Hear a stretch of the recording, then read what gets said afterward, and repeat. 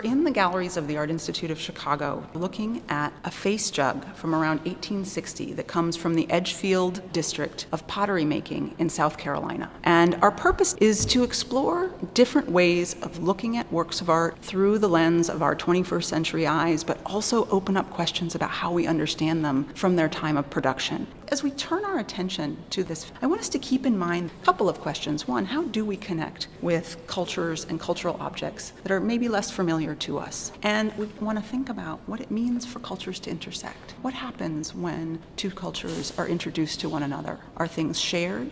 Do you create hybrids? Or is there a rejection or a resistance?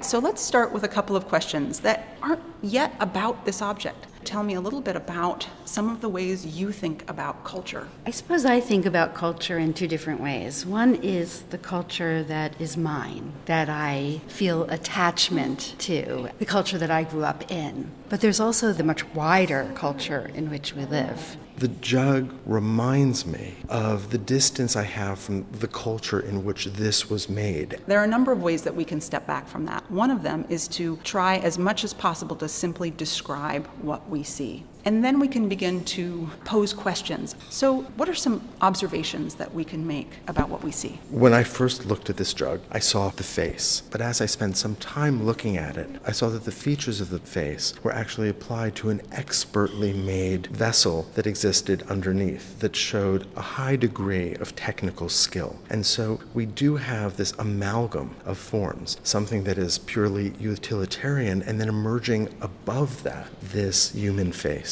There is this uniform quality to the basic structure, and you see that in the mouth at the top of the vessel. We know that these were thrown on a wheel, and that technique would have allowed for that uniformity. Somewhat in contrast to that are these facial features that we know were applied after the jug was cut off the wheel, and they reveal the artist's hand. We see circles at the eye, but they're not perfect circles. That suggests that they were done by hand. And I noticed the mouth, the way that it's open and seems so expressive. And then there's that brow line that gives the face a kind of pathos. The overall surface is dark. Large sections are dark brown or possibly black. There are sections that seem to be underneath that have a dark green tone to them. Within the eyes, we also see these patches of white that seem to be breaking through as if some of the surface material on top has worn away over time. And there's some real distinction in textures. Most of the vessel is covered with a clear glaze and is shiny and beautiful, but those eyes are matte and were clearly not glazed.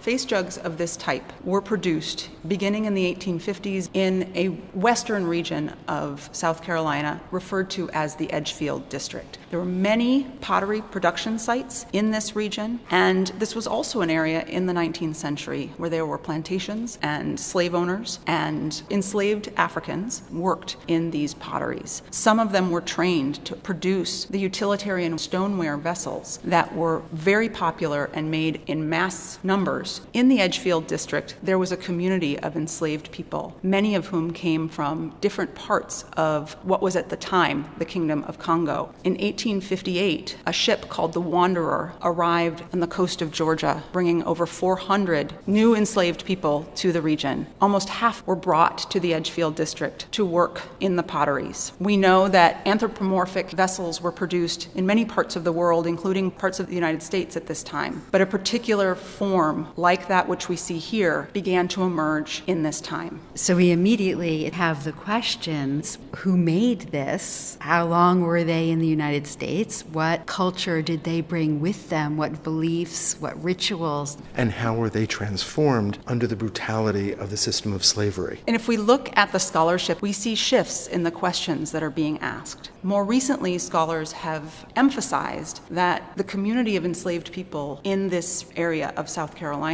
came from many different areas of the Kingdom of Congo and brought many variations and nuances in their own cultural traditions. And those cultural traditions survived the trauma of being brought across the Atlantic and into this new context and adapted to new materials, new cultural influences, and began to shape new forms, new ideas. But there are still many questions about what those new shapes and new forms may have meant at at the time, and even in subsequent generations, as many of these objects were passed down within families and were still felt to be powerful and important. And that's one of the reasons that art can be such a valuable tool for the study of history. The object itself can be fascinating, but it opens up the world in which it was made and the myriad ways that it's been interpreted and used through time.